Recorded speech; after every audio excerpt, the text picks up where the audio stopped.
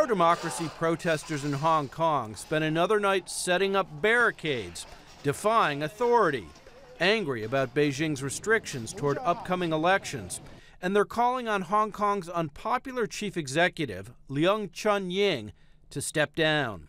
Leung wants the protesters off the streets, saying Beijing has no intention of backing down.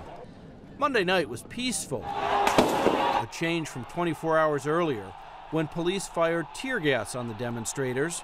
Meanwhile, on the island of Taiwan, which split from communist China decades ago, a top political leader said Taiwan is following the situation in Hong Kong closely. If the Chinese government is disregarding its own promises to the Hong Kong people, I think people here in Taiwan will have a second thought on the promises of China on Taiwan.